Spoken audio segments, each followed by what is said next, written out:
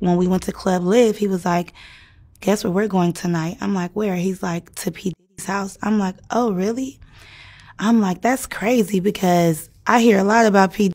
And I'm like, his house for what? Like, to go sing? He's like, no, he's throwing this wild party. Da-da-da. I'm like, oh, okay. So we went from Club LIV. It ended at like, the clubs end at like 3 or 4, and not 2, like how out here is. So we waited around the mansion, the Prince's mansion, for about an hour. And then as soon as 6:30 hit, we went. We all got in the car, like a big Uber. And me and all the other girls. Now, mind you, I'm the only black girl. So I'm like, oh, yeah, you know, I'm about to meet P-Diddy. Oh, you know, like, I'm probably going to have to sing for him. Da-da-da. And I just tried to, like, keep my composure. So we get there, and that's when stuff got weird. And that's why they lock up our phones, because they know what we see in there, you know, it's he can get in trouble, like right now. December of 22. Oh, yeah, about to be 22. December of 22, you were here. You did our first interview. You were just some girl that I met through a friend. Right. And you were doing this interview, and you mentioned something about... I accidentally mentioned it, too. Like, it slipped out. About P. About P. You went to one of his parties. Yeah. Crazy party. And he's in the news now because of all the scandal. And they didn't believe me. But when it started, like, when it started coming out, people were, like, mentioning me, like, you were telling the truth about it. And I'm like, duh, I'm not going to lie about something like that. And I kind of, like, tried to briefly talk about it because I knew it wasn't going to seem true because it was just too much. It was too crazy. It was too crazy. People were going to think that I was just lying. It had, like, a lot of people involved, celebrities and stuff. So I was trying to be real vague about it. But that party traumatized me. How did you get invited to it?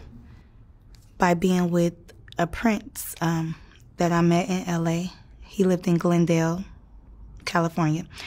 And, you know, long story short, I got out of this crazy little contract, and I was looking for somebody to invest in me. And I knew somebody who knew somebody that was like, I want to introduce you to a prince. He know a lot of celebrities, producers and stuff. So I never put 2 and 2 together that this prince knew P. as and you the say producer. A prince of what? He was a Arabian prince. Really? Yes. Wow. And he really was a prince for real. But I wasn't worried about him being a prince. I was worried about who he actually knew. So when he invited me to, he met me, he said, I want to invite you tomorrow to Music Ultra Week, whatever. And it's like an event, Ultra Music Week. It's like an event for like 2 weeks where people party, including people. And they party at Club LIV. They party at, like, just in South Beach, Star Island, like where people stays or throw his offs at. And I never knew that we were going to go there because I was there for 2 weeks and I knew it was something fishy. He kept saying, I got a surprise for you. I got a surprise for you. I'm like, but I'm only supposed to stay for 2 weeks and I'm here longer than 2 weeks. And it was almost a month. It was basically a month by then. And he was like, no, because I just want you to meet one special person. So he ended up telling me, like, when we went to Club LIV, he was like, guess where we're going tonight? I'm like, where? He's like, to P-Diddy's house. I'm like, oh, really? I'm like, that's crazy because I hear a lot about P-Diddy. And I'm like, his house for what? Like, to go sing? He's like, no, he's throwing this wild party. Da-da-da. I'm like, oh, okay. So we went from Club LIV. It ended at like, the clubs end at like 3 or 4, and not 2, like how out here is. So we waited around the mansion, the Prince's mansion, for about an hour. And then as soon as 6:30 hit, we went. We all got in the car, like a big Uber. And me and all the other girls. Now, mind you, I'm the only black girl. So I'm like, oh, yeah, you know, I'm about to meet P-Diddy. Oh, you know, like, I'm probably going to have to sing for him. Da-da-da. And I just tried to, like, keep my composure. So we get there, and that's when stuff got weird. And that's why they lock up our phones, because they know what we see in there, you know, he can get in trouble like right now. So basically, we arrived, security guard patted us down. They put our phone in this little bubble case. So the bubble case is closed. They can't get unlocked until we walk out. So as we're in there, the only way of us taking any type of pictures is if we get in the photo booth. He has like a Team Love photo booth or whatever. Take like 4 pictures. So I, you know, got pictures. I still got everything in my Snap too, like of the photos, everything.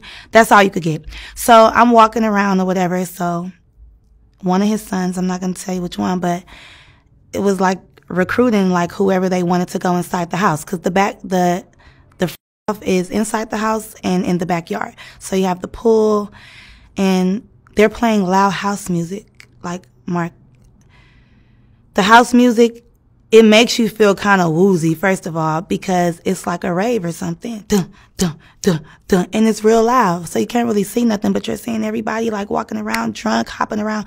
It's still 7 a.m. So the sun is like coming up and people are walking around, period. Let's get into it. They're walking around already, and they're in the pool dipping, and they're drinking mimosas in the pool, but then it's like a waitress walking around giving people drinks, just passing people drinks, you know, and people are just taking them. Me, I don't drink like that, but I'm like an occasional drinker. Like, I'll drink if we're partying or whatever, just for that occasion. So, because people are going to keep saying, drink, drink, drink. But I didn't take a drink yet. But I just had it in my hand. So one of the sons seen me walking. Mind you, I'm with other girls, but we split up. So I was walking with one girl. She's a Puerto Rican girl. So P-Diddy's son was like, you. And I'm like, me or her? And then he was like, no, you. Come here. So I went to him, and he gave me some shoes. So these shoes was like some terry cloth, like robe shoes, white shoes. And I'm like, what am I supposed to do with these? He was like, go in the house with these. He was like, everybody who gets these shoes, you get to go in the house. But I'm thinking you could just go in the house if you want to, but everybody can't go in the house. They're literally selectively picking who they want. So I'm like, well, what about my friend? He was like, no, only you. I'm like, okay, cool. I'm holding the shoes. I'm walking around. You know, I'm a good, loyal friend. I'm not going to go inside a house where they say my friend can't go. So we just walking around mingling. But we tripping out, looking at everybody like they off everything smoking and jumping around like hooligans. And so I seen people, whatever, and I seen him with the Prince. I'm not going to say what he was doing, but something really, I get real nervous. Something real crazy, because I don't like to really expose people. I could talk about me, but when it's about, like, me, my family, because it's us. But when it's other people, bro, doing something real, well, that's all I'm going to say. So that we could see and so that we can get on, okay? So he's doing something with himself. And I'm like, girl, do you see him? She's like, yes. But mind you, we're screaming like, girl, do you see him? Oh, my God. Because of the music. And I'm just like, whatever. Then he starts to act like really obnoxious, like, I'm the king of the world, jumping around, doing all this stuff. So I'm like, okay, that's regular people. But what got me was how he walked up to me and was like, why are you not in the house? And I'm like, what do you mean? He like, how are you enjoying my house? So we had a little talk or whatever. He started talking about all these things. Oh, yeah, you're the one that, you know, I seen was telling me about the Prince. He's like, oh, yeah, it's very nice to meet you. Like, your life is not going to be the same. We started talking about going to Cuba. Are you going to Cuba with us? I'm like, what? And that's the thing. I didn't really know about this. So this is when I start asking around or whatever. And I said that in the last interview. But to get to the point, I ended up going in the house because he was on me, like, go in that house. I'm like, okay. Then the person that he was dating at that time, we're not going to say her name, but we all know, she came and was like looking at him like, what are you doing? Because he was talking to me for too long. So she came to like rub on his shoulders or whatever. And he just pushed her. And I'm looking like real uncomfortable, like, oh, I know what this is about. I don't want to be in the middle of there, whatever. So that's what made me go into the house, because I'm like, okay, let me just go in the house. So I told my friend, like, wait right here, girl. Let me just put on these shoes, see what this house is about. Walk up in there. I don't judge people, because at the time I was just smoking. But you know when people are out of their mind, and you know when people, you know what you don't want to be a part of. And it's just like, I'm seeing stuff that you see on the movies. This corner, this got going on. This corner, they over here doing this. This corner, they over there having. This corner, I'm just going to say, because I don't know what I can say, because I'm not trying to be incriminating myself, but they were dressed up like little Harajuku Barbies. Like what? Little people, okay? We're not going to say what type of little people, but like a fish. And I'm looking like, what are they doing here? Like dressed up, little red lipstick, like they weren't supposed to be there. But I'm just looking like maybe it's some type of production going on. But why would they be at this party at 7 o'clock in the morning with grown people? Like, why would they be here? So I was just like, okay, whatever. Like, but then when I'm looking in this corner, this person laid out, and I'm looking like, what's going on? Then I'm seeing like Instagram models or whatever. I'm like, oh, hey. So I'm kind of getting distracted, feeling like kind of comfortable. Like, she's here. Oh my gosh, she's here.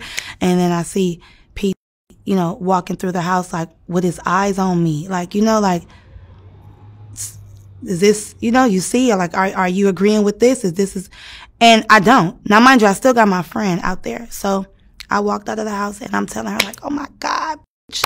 Like, this is, oh my God, she like for real? But I'm just like, I'm not even tripping. Like, oh, well, like, this is weird. Like, so I'm really looking at the situation like, I don't even want to be involved in this type of stuff, because once I see something, I can't get it out of my mind. And I'm like a hypochondriac. Like, I keep on having flashbacks about it. So, whatever. So, of course, I come out, and then here he goes again. And another rapper, well-known rapper, comes and starts on me like, hey, you. So now it just seems like everybody is faded at this point. They're either drunk or on all the, obviously, with this house music. So now I just feel like trapped in. Like, I don't like it. And I know that when I see it. Because by me being so spiritual and tapped in, I know when something is not right. I'm not judging, but I just don't want to be a part of it, because how am I going to get out of this? Like, I'm already here. And then I heard conversations or whatever. And then P-Diddy was like, that's the one that I want. I want her. So now I feel like, they plotting on me. Like, did you bring me here on purpose? Like, is this the, producer you was talking about? And I came here specifically with the Prince to rub elbows with people, to network for the music week. But then I put two and two together, like, the Prince have been saying your life is never going to be the same. You're going to be happy. Somebody's expecting you. And I just feel like that was the time that I was going to get sick or, or something like that. And then they kept trying to make me, like, I've been around celebrities before. If a rapper wants you or somebody wants you, they're not going to do it. They're going to send somebody else to do it. So if a waitress is coming, or another girl, or a pretty girl, or a guy, they'll sick somebody on you. Like, take this drink, do this, do that. And then you just feel eyes on you, like watching to see if you're going to do it, when you're going to do it. So I already know what time it was. And it's crazy because I had to leave that place. In my last interview, I told you I had to escape. I had to leave from the Prince because he was telling me we was leaving for Cuba the next day. Cuba with who?